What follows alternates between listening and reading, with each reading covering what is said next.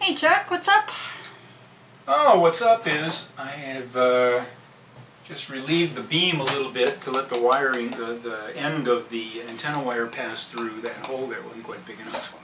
So I had to take a rasp, and that meant rasping through the primer and sealer, and since it's right underneath the mast step, I want to make sure that... Our brand new beam that we just made?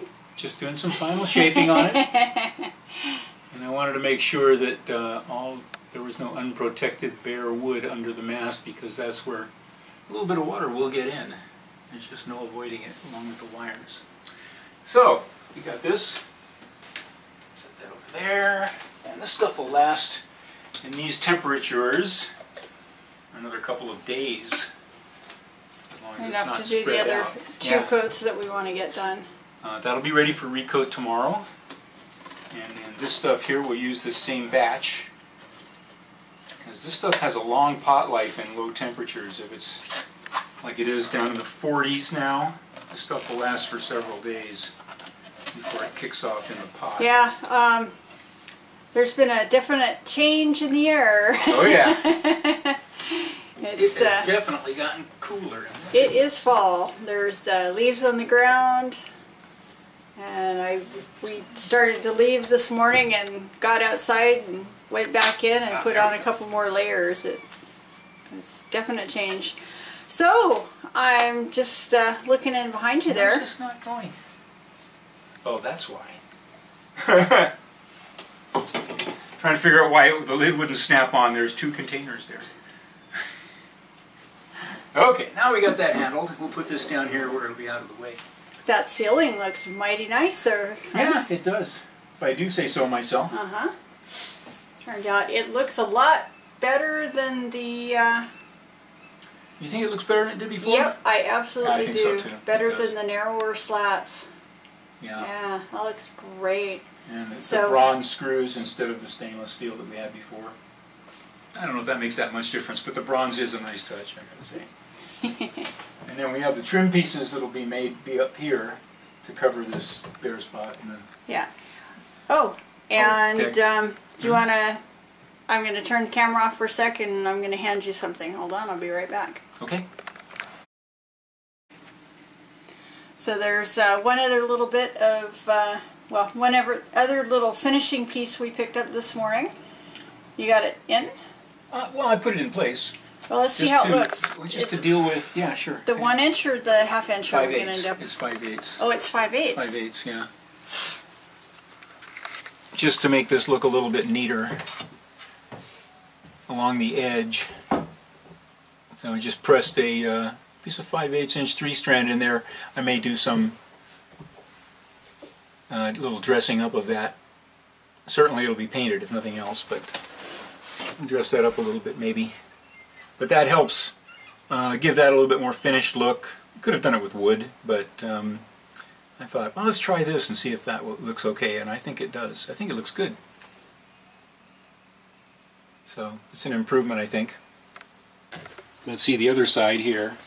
It's even. It's pretty even all the way up, because I marked it and trimmed it to get it nice and even. But there is a gap. Oh, yeah, that's going to look nice. Yeah. Very cool. I think so. Yeah, and then we're painting that, right? Yeah, we'll paint it white. And we're going to do that up forward as well? Maybe. I don't know. It might be too much. Yeah. Let's see. Yeah, probably should. It'll just finish that up just enough. Let's get that up there. Yeah. Oh, okay. Yeah. Yeah. Very cool.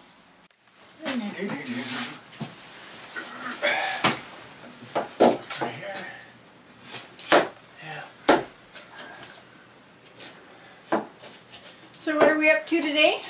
Well, we need to put these plywood furring strips. They tell me that's what they call them, furring strips. And they need to be epoxied to the hull or attached to the hull so that we'll have something to sink the screws into when we attach the ceiling. This is to attach the ceiling to. That's what that's for. I'm going to break this a little bit in order to Yeah, I'm cracking it right in half. without snapping it right in half. Yeah. This is that.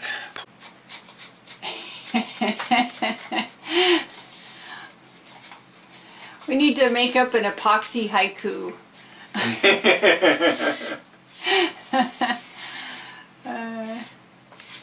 So Epoxy in the cup, mixing. Let's see,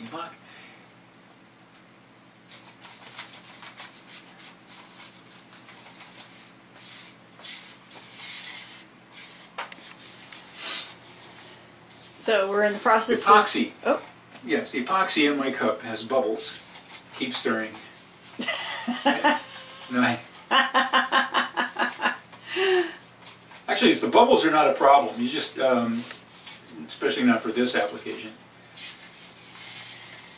It starts off cloudy, and then you start stirring it until it gets clear. At least this particular type of epoxy, this particular brand. It's thoroughly mixed. It gets nice and clear, but it still has bubbles in it. So we're epoxying the strips on the side of the hull this afternoon, and that's what the ceiling strips will be attached to. This has some, comedic potential. Okay. Oh yeah, absolutely. There's no doubt about that. I've done this before, and it's always it's always loads of fun. Trying to glue these things. I mean, I did the ones up there the first time. Well, they turned out just fine. Turned out a lot. Yeah, you can't see it. All mistakes. So. But yeah, this is gonna look so good. It's gonna look so good. Yes. Ooh, ah. Just more mixing up of epoxy and spreading of varnish. Lots more of it. Lots more. Once we put the ceiling in here, then we can do the shelf and the seat, and that front piece can come in. Those are all done. So, well, the shelf's not done, but that's the easy thing. Yeah, that won't take very long at all. Plywood on the bandsaw, and then paint it. Then white. it gets 3 coats of sealer and 3 coats of paint. Okay, I think we're good. All right, I here don't we want go. that stick being that long, though. It's kind of awkward. Yeah. Well, it was only a little bit of a rodeo. I tell you, it would have made a good comedy Not sketch. too bad. All right. Look at that. So, I have to put a spacer in there Oh, to hold that up, or something to hold that up. all right. We have, okay, so what we've done here is, first I glued anchor blocks using construction adhesive to the hull, and then after we prepared these furring strips, we painted the back with unthickened epoxy, and then we thickened it up real thick. Not thick enough, apparently. But not thick enough. But not quite thick enough, no, not quite thick enough. And put these things in here, and then screwed the battens to the anchor blocks.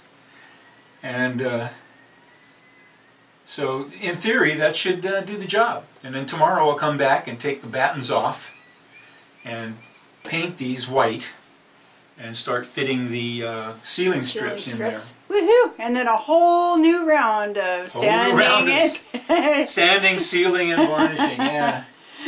I think this. I don't know exactly, but this is going to take about 20 strips on this side, maybe 24. And then I got probably 4 or 5 on the other side, just above the settee. That won't take too long. That won't take too long. And I'm toying with the idea of not even using epoxy on that side. I'll just use the construction adhesive. I think that'll do it. I think that will do the job. Well, it'll be easy enough to get to if it doesn't. And if it doesn't, it'll be easy to fix, right? Yeah. Absolutely. So, cool. Okay, all right. so well, we're done for the day, and we're going to head back. Quitting time! Coffee time. Quitting time! All right. Cool. It's coming along. Yeah. Only 2 more weeks, we'll have this done.